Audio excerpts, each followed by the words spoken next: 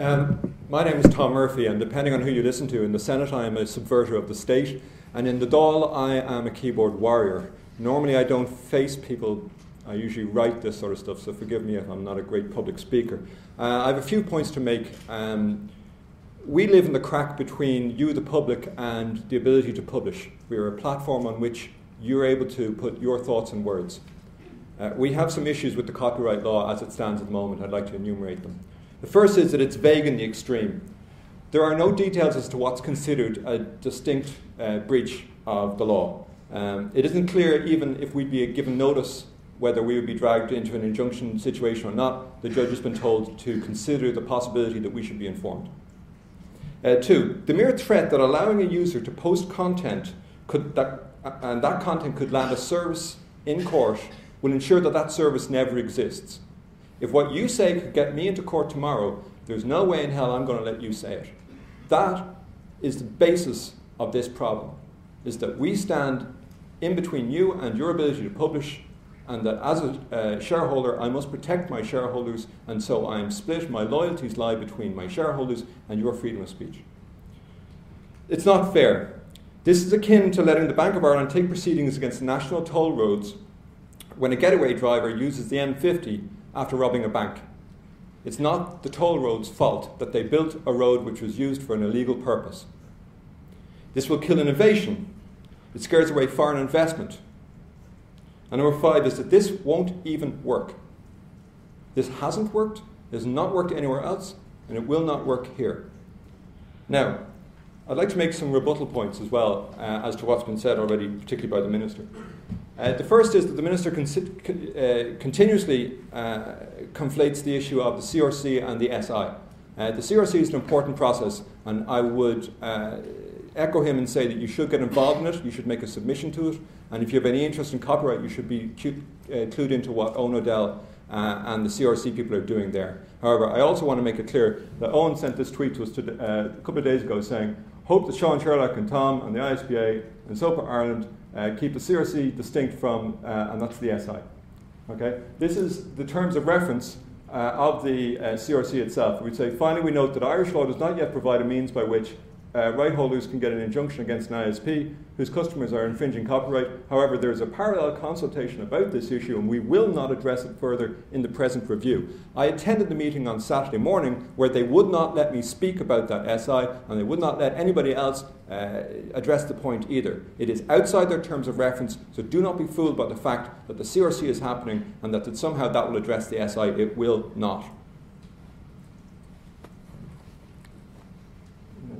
Next slide. Now,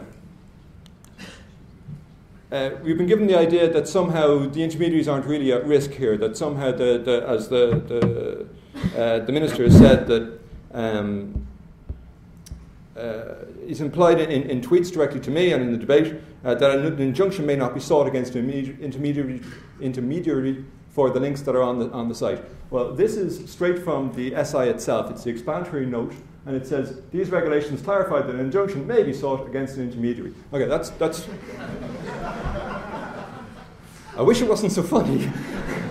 The third point is that the Minister has, and fair enough, attempted to bring everybody together in some sort of compromise, and that we will all sit around a kind of a round table and work this out politely. I would love to live in the world that the Minister lives in, because that's just not what happens, and it is not what has been happening.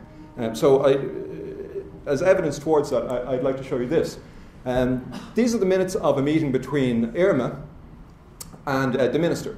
There's 4 people at this meeting. One is Willie Kavanagh, who is the chairman of Irma. 2 is Willie Ryan, who is the COO of an entertainment industry and a lawyer. So by that we can, I suppose, deduct that the Minister doesn't have a problem with all lawyers.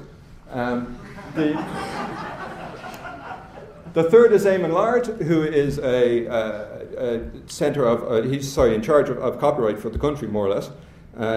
For patents for the country. And the fourth is the Minister. Now, there's nothing wrong with the Minister meeting interest bodies. This morning I had a meeting with the Minister myself. Boards requested it. He gave us plenty of his time, and we talked about it.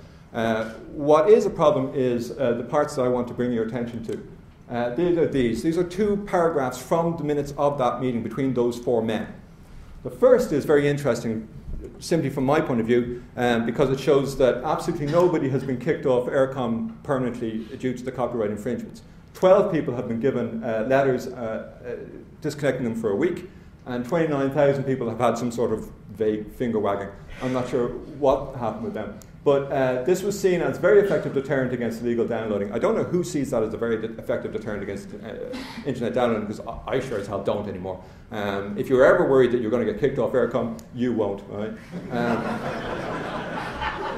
The second point is much more sinister. And I'm going to read it out because it's important, and I'm about to get kicked off. Mr. Kavanagh said that the wording of the SI as published, and Mr. Kavanagh is the head of IRMA, Irish Record and Media Association, Music Association, said that the wording of the SI as published was ideal from their perspective, and he urged the minister to introduce the SI immediately. He said that IRMA had 2 options: meet the minister and see could they get moving on the SI, or alternatively go to the route of litigation. They chose to meet the minister first. If you take 2 words from this meeting today, if you take 2 words, be they ideal and first. Ideal and first, because right after that, Mr. Kavanagh, who is also CEO of EMI Ireland, did go the legal route and sued Ireland, started a legal court case against Ireland. So this is a dual approach by the same person in charge of 2 industries, 2 organisations. One is try and be a good cop with the minister and say, oh, we want our SI signed now, exactly as it is. And 2 is, otherwise, we'll sue you. All right? And that's what happened. That word first is a cocked gun at the head of Ireland. Good night. Thank you.